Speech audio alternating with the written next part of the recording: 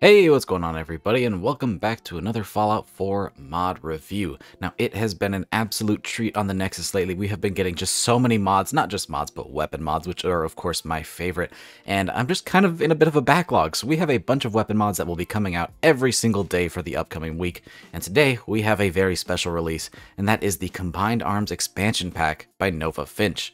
Now, if you're not familiar with Combined Arms, it is an absolutely massive weapon pack full of a bunch of modern tactical weapons, some that many people would be familiar with like the Barrett 50 cal or the M249 Saw, and now there is an expansion pack that adds 3 new weapons, a bunch of new features, and a bunch of attachments to the old weapons from the original pack. This thing is absolutely incredible, and it comes with some really groundbreaking technology that I haven't seen in other mods before. I've been watching this thing develop for a long time on Discord, and I am super excited for its unexpected release today. This thing is absolutely incredible. So let's go ahead and start with everything you'll be getting in this expansion pack. The biggest thing available in this pack is there will be 3 new weapons. First of all is the Mark 12 SPR, which is going to be an AR-15 platform style DMR variant, more of a marksman rifle. This thing is really intended to be used at long range, though with the weapon attachment system you can really kit it to do just about anything you'd like. It adds another AR-15 type platform for us, but a little bit more unique from all of the other generic M4s that we see on the Nexus. The next weapon is the Makarov PM. This is a classic Russian pistol that many of you should be familiar with. We do have a Makarov mod out there, but this one will have a lot of the features integral to the Combined Arms pack, and will of course be compatible with all of the changes made in this mod and all of their leveled lists. And then finally, we have the FNP90. Another one that we have a mod of already, but again, this is part of the Combined Arm pack. It reduces your ESP amount. You now have it all in one nice pack, and this P90 is absolutely beautiful and does bring some stuff to the table that no other weapon has, and we'll go ahead and talk about that now. The P90 and the Makarov feature a new system, which I have yet to see anywhere else, and that is that the bullets shown in any of the transparent magazines are accurate to the amount of bullets that should be there. If you have a 50 round mag and you shoot 25, there will be 25 bullets left in the magazine, and that is absolutely incredible. You can watch the bullets tick down as you're shooting them, and that is just insane and something I never thought possible for the Fallout 4's engine. Now, each of these weapons are going to feature a ton of different attachment options, including reticle customization, so every single reflex sight does have 8 different options for the reticle that you can choose, including support for the scope overlay framework, which allows for the longer scopes to have their own custom reticles as well. All of these weapons will be added to the leveled list, and appropriate weapons will spawn on gunners and raiders and stores. Additionally, in this pack, there are a number of fixes to the original weapons from Combined Arms, as well as some leveled list improvements. There are some new attachments for some of the weapons, a lot of bug fixes, quality of life improvements, and again, that new reticle support featured in this expansion pack. With all that out of the way, let's go ahead and check out the finer details of each of the new weapons, starting with the stats. We'll go ahead and start small and move our way up. Starting with the Makarov PM, we have a base damage of 22. It shoots the newly added 9x18 Makarov rounds, has a fire rate of 0. I have a feeling that's a bug on my end. A range of 59, an accuracy of 70, a weight of 2.9 pounds, and a value of 122 caps. For the FNP90, we have a base damage of 20. It's shooting the 5.7 by 28mm rounds, has a fire rate of 150, a range of 47, an accuracy of 59, a weight of 6.4 pounds, and a value of 113 caps. And then finally, for the Mark 12 SPR, we have a base damage of 49, it's shooting 5.56 rounds, has a fire rate of 66, a range of 125, an accuracy of 92, a weight of 9 pounds, and a value of 676 caps.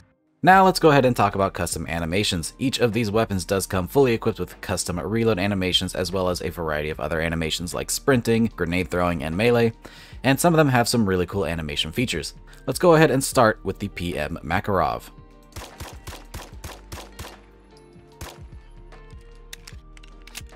Now, something important to note, like I said, it does show the accurate amount of bullets, so if I shoot 2 bullets, when we reload, the empty magazine will not be empty. It will still have some bullets left in it. It may be hard to tell with how fast we're moving, but I'll have some slow-mo clips right after this to show it off in action.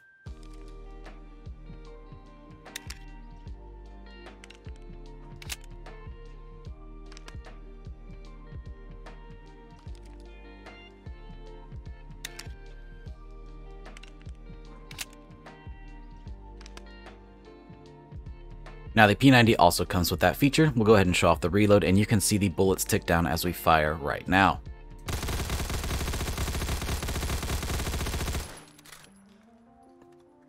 So as you can see, as you shoot, the bullets do come all the way down in this cool transparent magazine.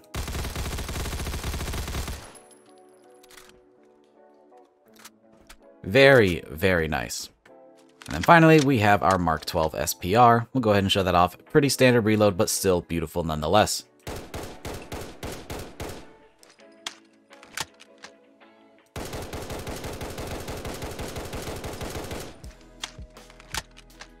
Now, being that these are modern weapons, they are of course going to come with a ton of different attachment options. So sit tight because there is a lot to go over here. We'll go ahead and start with the Makarov in the receiver category. Here we have our standard combined arms framework of receivers. We have our worn receiver, the lightweight part kit, the high durability materials, the improved internals, the factory condition, the sporting purpose receiver, the RARAN auto trigger group, which is going to allow this thing to fire in full auto, and then the KGB spec receiver, I'm not going to attempt to pronounce it, which gives you a max damage of 34. We do have some barrel length options starting with 3.68 inches.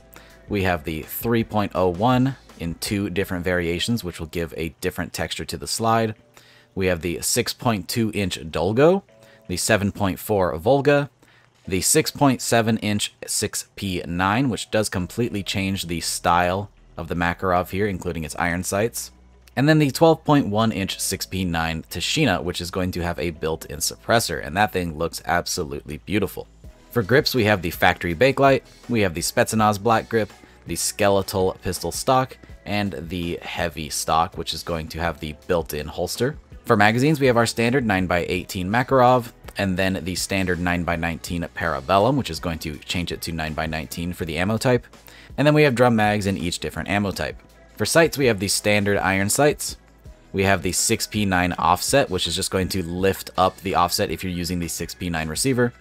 We have the Vortex Venom Reflex sight, the Hollow Sun Holographic sight, the Barska Reflex, the Aimpoint Micro T1 Reflex sight, the EKP9 Cobra Reflex sight, the OKP7 Colaminator sight, the EOTech Holographic sight, the Elcan Spectre Optical sight, the Leupold 8x scope because, you know, you need that on a pistol whose slide does move back and forth.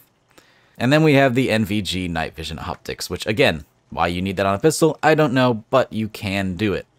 So yeah, do it. For the sake of testing, we'll go ahead and equip something like the Barska Reflex here so that we can show off the different reticles that you can add later on in the menu. But first, we do have some muzzle options. We have the option for no muzzle, a recoil compensator, the security suppressor, the operative suppressor, and the NKVD wrapped suppressor. For stickers, we have the option for no sticker, a Minutemen sticker, Brotherhood of Steel, Institute, CIT, NCR, Enclave, Vault Boy, Cooler Vault Boy, Bethesda, Nexus Mods, Black Mesa Research Facility, Lambda, Mizraya Armory, MIT, Fringe Division, Shield, SG1, Venture Industries, I quite like that one, Outer Heaven, Fox, Foxhound, MSF, Diamond Dogs, Mr. Chief, KGB, Task Force 141, Pasta Pupper, Sneck, Pain, Meat, Xavier, Scum of the Earth, Exotic Engram, and Gun Sticker Incarnate. Whole lot of references here, but you can really take this thing out to pretty much any fan base that you're a part of. We do have some damage modifiers from negative 50% all the way up to positive 100%. We have underbarrel options for a flashlight and a combination laser and flashlight. For paint, we do have some options. We have the factory finish, woodland, the Caspian lowland, the taiga forest, the tiger, and the, I'm not going to try to pronounce this, but it looks like a snakeskin. Then we have those reticle styles, which are going to be A through H. So they don't exactly describe to you what it looks like, but they are different. So you do have 8 different options. You can play with those in game to see what exactly you can get out of each red dot.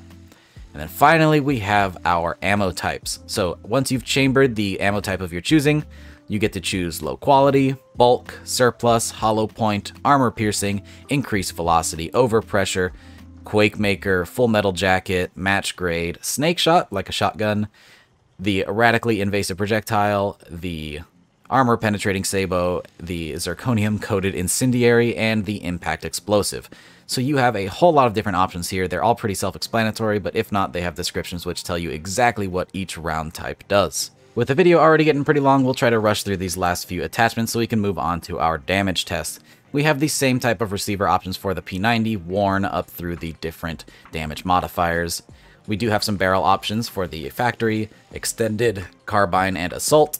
Assault just being absolutely ridiculous looking. We do have some stock options with the factory issue, the tactical fly strap, the CQC shoulder pad, the extended shoulder pad, and the heavy cheek rest. We do have some magazine options. We have the 5.7 and the 22 micro magnum. For sights, we have a lot of the same sight options that we had on the Makarov, lots of different red dots and hollow sights, including a couple of different longer range options. For muzzles, we have the factory issue muzzle brake, along with a bunch of other different muzzles and compensators, and of course some suppressor options, including a quite large heavy suppressor there. That would be fun to pair with the super long barrel. We have those same sticker options as before. We do have an attachment right option, which will be the option for nothing, a flashlight, a 1 milliwatt laser, or a 5 milliwatt laser. We have damage modifiers, -50 through +100. We have a barrel cover, which will have no option, extended handguard, or the quad rail. For ammo type, we have the similar ammo allotment with low quality, bulk, surplus, hollow point, all those other variations that we had before. We do have paint options with matte black, forest spray, woodland, olive drab, desert network, and again, not going to pronounce that, but it's a splinter type camo, Antarctic outpost, serpent guard, event horizon, and unitology. We do have a left rail as well for more laser attachments, and then reticle styles if you do choose to put on a red dot. And then finally, we move on to the Mark 12 SPR. Again, same style with receivers. You can choose worn through factory, giving different amounts of damage with each upgrade. We have barrel lengths. We have the factory, carbine, defender, assault, heavy, and integrally suppressed. For stocks, we have factory issue, compact, removed, ultralight, tactical, and then SOCOM, and close quarters battle rifle, and designated marksman. For magazine, you can change this thing to be 5.56, 300 blackout, or 50 Beowulf. For scopes, we have the options for iron sights, a bunch of different red dots, and some long-range scopes as well. For muzzles, we have the option for no muzzle, a handful of different muzzle brakes and compensators, as well as suppressors. We have the same sticker options as before. We have damage modifiers -50 through 100. We do have a top rail for the scope that we have equipped, which will add on flashlights or lasers. We do have the different ammo types, same as before. Different paint options, we have the standard finish, sandstorm, forest drab, woodland recon, digital desert, digital pattern, jungle canopy, Anchorage Alaska, USMC, blue tiger stripe, and demon. We do have the attachment option for a flashlight or laser of your choosing, as well as reticle options down here at the very end. And then really quick before we move on to our damage tests, I mentioned recently in another tactical modern weapon video that I wanted to see how many laser sights a mod author could put on a weapon, and I think this pack currently takes the cake. With this P90, I was able to get on a total of 7 lasers. So yeah, anybody out there wants to try to beat that, I'd like to see you try, but 7 is the current record that I've seen on a single weapon mod, and that just looks beautiful. Alright, and finally we move on to the damage tests. Now, I'm just going to test each of these weapons individually with their base stats, as I feel like the modern tactical weapons often get a bad rap for being overpowered and not immersive in the damage scale of things, but I think these fit pretty well in the sandbox, so I'm going to show off each of them with no perks and no attachments just to show you how they perform on our standard Deathclaws here. Let's start with the PM Makarov. As you can see, this thing doesn't do crazy damage. I'd say this fits right alongside the damage base of, say, the Deliverer.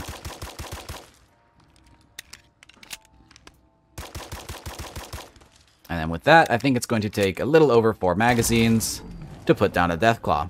Not too shabby. Let's see how we do with something like this P90. Now, ignore the lasers in the sight, it is the base damage. Now, to be fair, the P90 does have a 50-round magazine, and it's shooting 5.7, which is known to be armor-piercing, so it does put down that Deathclaw pretty quick, but I expect this to be a high-level weapon. Finally, we have the SPR, shooting a 5.56 caliber rounds. And it puts down that Deathclaw in less than a magazine. Keeping in mind, it is a higher caliber and will be found later in the game than something like a low-level Makarov. So yeah guys, that is the Combined Arms expansion pack. A whole lot included in this thing, and if you're already a fan of Combined Arms, which is such a great weapon pack to begin with, this is a must-have expansion as it includes a ton of cool features along with those brand new weapons. I highly encourage you to go try this one out for yourself. It really is very, very cool. So with that, if you want to try it for yourself, there will be links down in the description below. And if you enjoyed the video, don't forget to drop a rating. Subscribe if you haven't already for more videos just like this, and I hope to see you in the next one. Peace! And really quick, I'd like to make a shout out to all of our patrons. Your donations are greatly appreciated and really help to support the channel and videos just like this one. So again, thank you.